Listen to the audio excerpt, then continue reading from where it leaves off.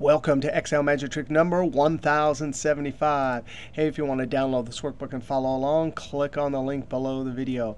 In this video, we want to see how to allocate hours across workdays. So we have a start and an end date and a number of hours. So we need to allocate this. Now, this formula comes from Stefan Crump at the Mr. Excel message board. It is a beautiful formula. I'm actually going to do it in a couple steps because there's some great concepts as we build this formula. Now let's just go and see for this first row, we need part of the 80 in this cell and part of the 80 in this cell, and the rest should be 0. Ultimately, what we're going to do here is we're going to talk about work days. There's total 15 work days between this start and end. 12 of them are going to be in April. 3 of them are going to be in May. So this is what our formula will look like.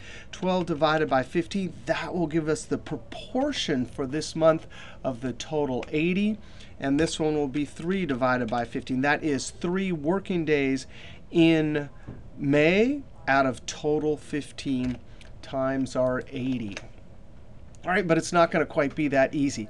The hard part here is, look, we're going to need to, when we get to this cell, or create a formula here that we copy over and down. So when we get to this cell, it knows to take 415 and the end of this month. So it'll take the end of the month minus 415 and calculate the number of work days. Here, it's going to need to know that that's the end date and then that 5/1 is the begin date. All right, let's first start by talking about the start date. We're actually going to use the max function, and we're going to look at 2 dates. We're going to compare the start, and this one, since we're copying over and then down, needs to be locked. I'm hitting F4 3 times to lock the column, but not the row. And I need to compare that to the current begin of the month, and I'm going to hit F4, lock this one going down, but not across the columns. Now let's just check this out and enter this and see what this gives us across, see what this looks like across all the rows. All right, so now look at this, 415, 415, 415, 415.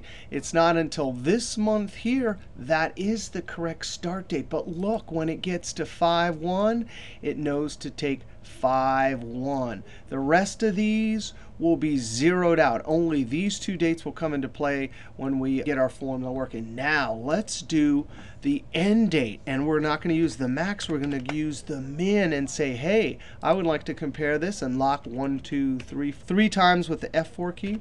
And I'm going to compare it. Not to this date because this is the end. So I'm going to do the end of the month function of this start date. And this needs to be locked going down, but not across the columns. Comma 0 says give me the end of this month. So for each one of these first days in the month, now end of the month will give us the end of the month. So min will compare those. Control Enter. And check this out. Each one of these is incorrect, but when we get to 4/1, there's the proper end. Now, how did it do that? It said give me the smallest of the end of this month or this particular date here. So that's the smallest. When it got over here, it said what's the smallest of the end of May compared to this end date? And boom, it got the correct date. Now check this out. Bigger date minus earlier date, bigger date minus earlier date with our net work days, and we will get our proper count using those calculated start and end date. So watch this. I'm going to copy this in edit mode, Control C to open up the clipboard. I'm going to clear it, Control C. There I have that first little bit, escape. And then I'm going to come here, Control C. Those will be the start and end dates inside of net work days. Now we have standard Saturday and Sunday, so we're going to use the old one. If you had an unusual configuration of weekends, then you could use that one. So net working days. Hey, the start, that's the max. I got the start date, comma, and then the end date.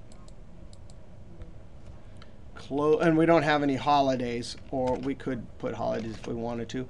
And check that out. Now we're going to get a series of either negative or positive numbers. Now, why are these negative? Because when you take a smaller date and subtract a bigger date, you're getting minus. So it's only when we have these positive numbers do we get the count of the work days for this month. That is beautiful.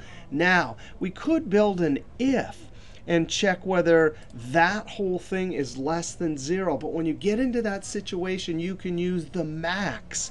We just say the max of 0 or any one of the result of this calculation, and it will always give us 0, 0, 0. But because this is not negative, it will give us these numbers. So all the negative numbers, instead of running an if, we can simply say equals max of 0, comma, or that. Ready? Control Enter. And now we have a bunch of zeros. And we have our 12 and our 3.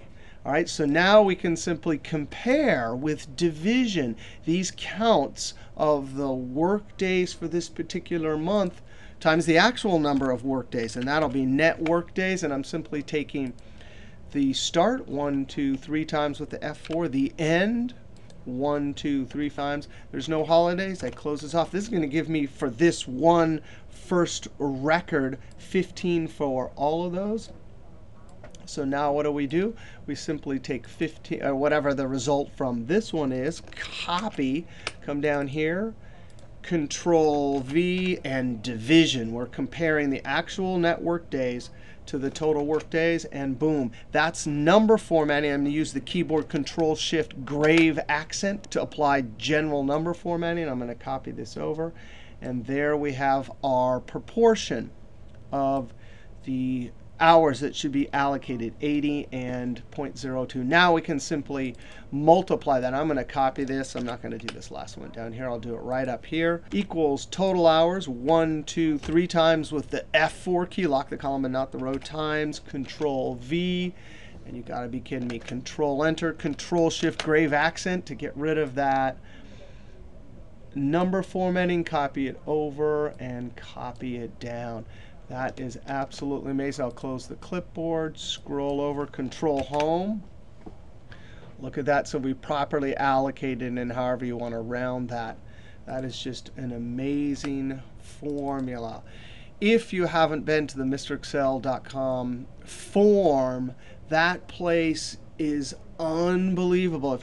Thousands of people at this site that are way smarter than me about formulas. Some of the absolute efficient formula solutions for typical problems is just amazing. Now, you could solve this using lots of ifs, and it would be crazy. But man, is that beautiful.